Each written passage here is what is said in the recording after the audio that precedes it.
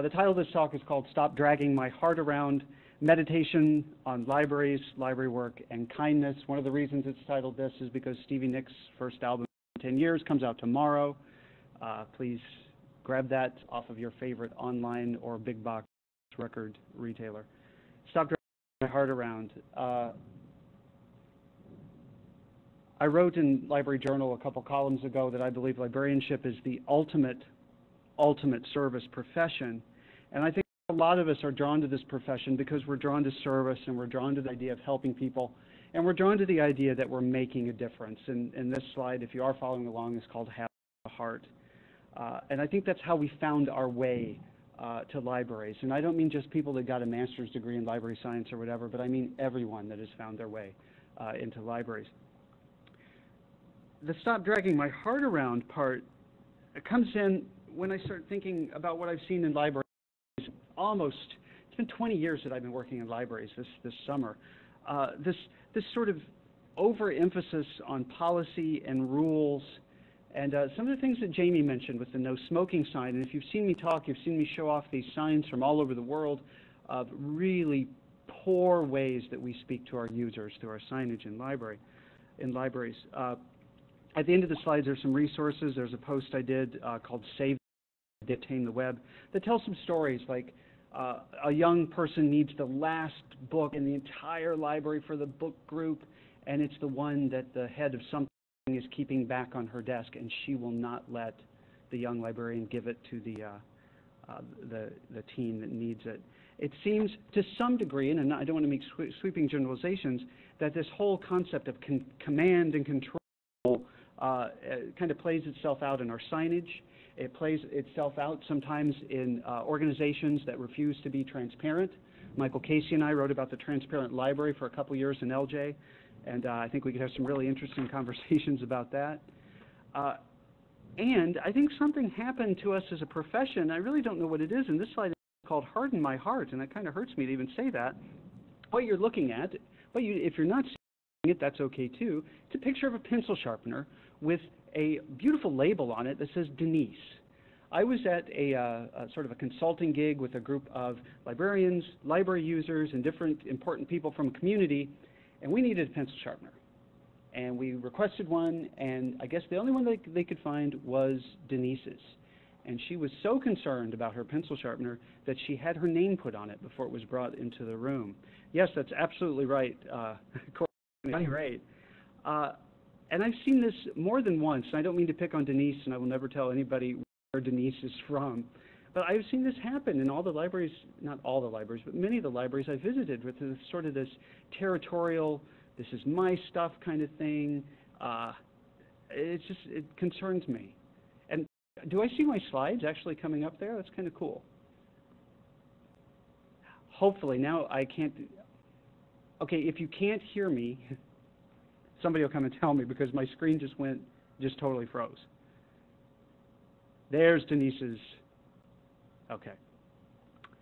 So what scares me, and Pete, if you'll go on to the next slide if you can, what scares me is this really is a heart of glass situation. This relationship with our users, really, it seems like it could be easily broken. And I know libraries are being used a lot right now, and we have statistics for that, but we also have statistics that say people are not turning to librarians for information, and we have statistics that talk about various other services we might provide that might not be used as much. So it does concern me that this is sort of a fragile thing. The next slide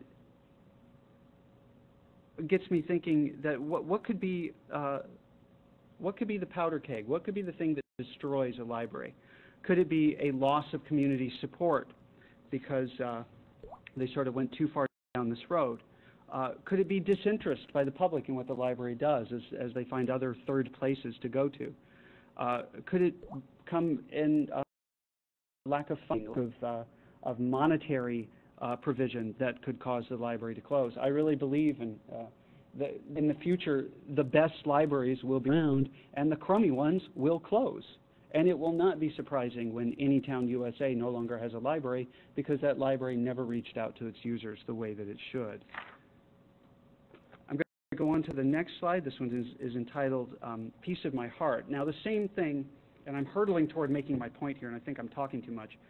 The same, we have our relationship with our users going on, but we also have this sort of online and at conferences and in the profession relationship with each other. And I think it's more pronounced right now online.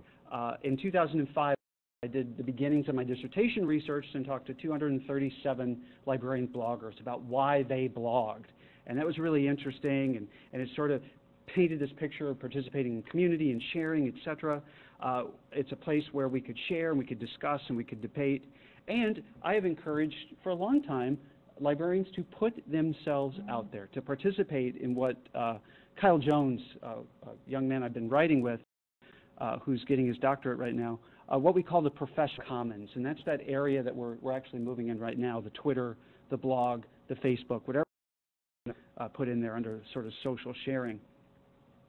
But what's kind of upset me lately, and please go on to the next slide, and I think that's Pete doing that, and Pete, I really appreciate what has kind of struck me lately, and it's kind of broken my heart a little bit, is that things have gotten kind of not so nice and not so kind when somebody does put themselves out there. And I think we could come up with some examples of the people that have been talking or will be talking today. It seems like if you put an idea out, if you're thinking, if you're sort of exploring ideas, and one wrong thing is said, that there might be people that come along and attack you, and that kind of concerns me a little bit, and it kind of makes me uncomfortable, and it kind of makes me not want to participate as much as I used to. I think we should really look to be charitable to people, because this is a way I think that we can learn and we can sort of figure out our ideas. I think we should really cut people a lot of slack. I think we're still trying to understand how these tools work as well. Practicing the benefit of the doubt, charitable reading, I think would be really, really good things to do. So, and please go on to the next slide for our viewers at home. In a nutshell, I really think the heart of the matter is remembering that focus on the heart, and remembering that we should encourage the heart, and remembering that very, very simple concept that probably, I hope, we learned on the playground of kindness. And I mean both for treating our users, the people that come into our doors, and look around for the copier and want to use the quiet study tape because that does look so comfortable. We need to remember to be kind to them and work with them, because that's why we're there. Remember, the ultimate service profession. And I also think we need to be kind to each other, because this is a big deal. We're in this together, and you don't get into this job to make $1 million. So hopefully you're working with people you like and people that aren't mean to you, I would hope. So respect and kindness, incredibly important. Lawrence Clark Powell wrote, and I can't give you a good citation for this, it's on Tame the Web. A good librarian is not a social scientist, a documentalist, a retrievalist, or an automaton. A good librarian is a librarian, a person with good health and warm heart, trained by study and seasoned by experience to catalyze books and people. Now, he might say to catalyze information in people, and I say to catalyze communities and people and bring them together around information. Take a look at the next slide. I think we should move into a time of reflective practice, balanced with that focus on the heart that is so important, where we're advocates for what we believe in, for those foundational values that are so important, and everything we do should have a humanistic approach. And I promise, in the teaching I do, I promise to you that will be my first thing. I would urge any other library school professors participating today to bring humanism to your teaching as well. And for those of you deep in the trenches, deep in professional practice, please think about that. Think about that humanistic approach as we go forward. So how do we be user-centered? How do we kind of turn this around? Go on to the next slide if you can. This is going to be a little quick, so just run through them or do whatever you can. How can we be more user-centered? For sure, and Jamie said some really good things. We put them in the middle of everything we do. I think we should focus on things like play. That's the next slide. The concept of having fun. One of my best supervisors, one of my mentors from my time in the public library, and this is probably 10 or 15 years ago, she used to say after like one of those really crazy meetings, she would say, "This is not the Pentagon, this is not brain surgery, this is the library. You know, let's get a grip." I think we should look for ways to play. Next slide is the have fun slide, and look for ways to be human and to show that human side. And sometimes it's very easy to put on that sort of facade that I'm online and this is me and I'm sure I'm to do it myself, but to try to let the humanity come through. The next slide, be kind.